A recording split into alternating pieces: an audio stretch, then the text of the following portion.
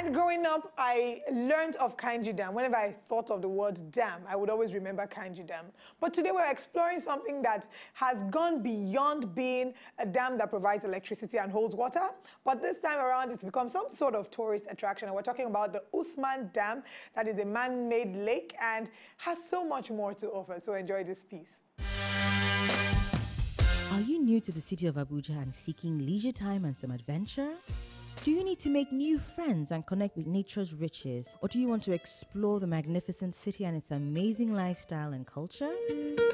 Then a drive out to Mpape, where the largest man-made hydropower dam is situated, will be the legit answer. Just outside of Abuja metropolis, it felt wonderfully removed from the craziness of the city. After passing the hills and going through the dusty roads leading to the Usman Dam, the groups gathered to make camp and see to an assortment of activities. Names of football clubs in Nigeria: Lobby Stars, El Kanemi, Plateau United, Chelsea,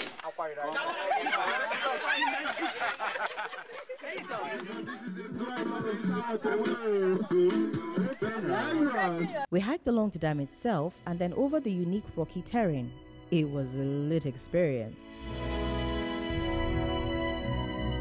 The water was inviting as some guys took off their clothing and took a dive, while others took soothing canoe rides across the man-made lake.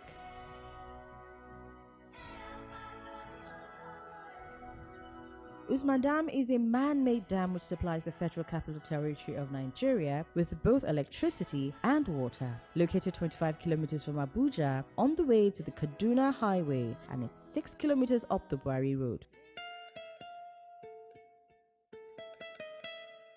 A visit to this epic dam will surely get you excited with a view of the sparkling, still and very clean body of water, the darting fishes and also the gently stirring water. The serenity and peaceful nature of the environment and the sight of an island within the water body was far beyond what any would imagine. What a beauty. Usman Dam offers a wide range of activities one can be part of whilst there, from fishing, mountaineering, and of course, picnicking. It's a refreshing experience getting away from the city and taking in the fresh air, also for exercising and living healthy and making friends. So if you wish to go somewhere this weekend, why not check out the Usman Dam in Abuja?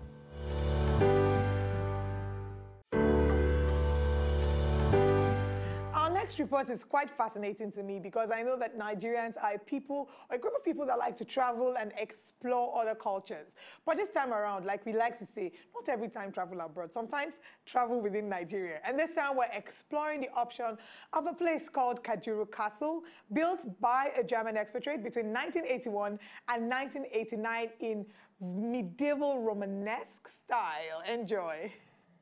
KAJURU Castle is a luxury resort built in an early medieval style at KAJURU village in Kaduna State, Nigeria. The KAJURU Castle isn't ancient. As a matter of fact, it isn't even African in the sense that it was built by an eccentric and visionary German businessman who lived in Kaduna at the time.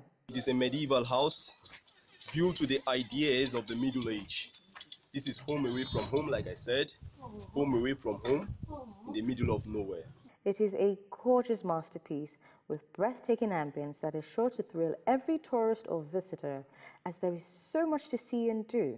But first, you would have to brave the mountain, as the castle comfortably sits at the top of a rocky formation. At the end of your climb, the reward for your hard work will be a picturesque view of KAJURU village. The castle is a private lodge that covers 360 square meters with a capacity of up to 150 guests, but only 12 can lodge in full comfort. This breathtaking architectural masterpiece is a tourist wonder of sorts. This is the key that leads us to every castle.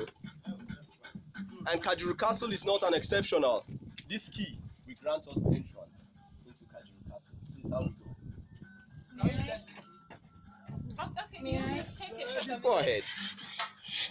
Try this. Keep your phone. The style is very European and clearly German with a baronial hall, complete with suits of armor. In the castle, there are bedrooms looking like dungeons and several towers with crenulated walls, fully equipped for luxury self-service and made up of a magnificent large stainless steel swimming pool and well-equipped kitchens.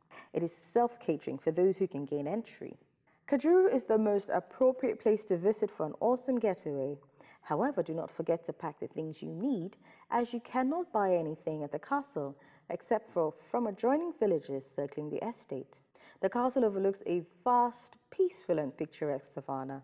It is a good place to have families and small private parties.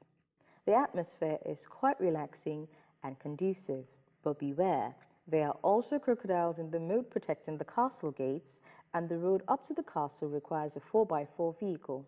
Located at about 45 kilometers from Kaduna on the southern Kachia Road is the village of KAJURU. The imposing structure makes it conspicuous to all travelers. You cannot miss it. So I love this group. I love you all. I hope to have you back soonest as my guest for the full package. You can access KAJURU by road or by flying into Kaduna from any city in Nigeria via the Kaduna airport. Many often wonder if KAJURU Castle does exist, while others wonder how such a magnificent and beautiful castle can be found in Nigeria. If you are a tourist looking to explore the city rather than spend all day at a hotel in Kaduna, you can visit one of the many tourist attractions in the state. This castle is Africa's best kept secret. At a time like this, when the nation is emphasizing the Buy Naija to strengthen the Naira movement, discovery of a location like this one cannot be timelier. To enjoy more of these our Ogbonge videos when you just watch, press this button to subscribe on top of our YouTube page. You go love am.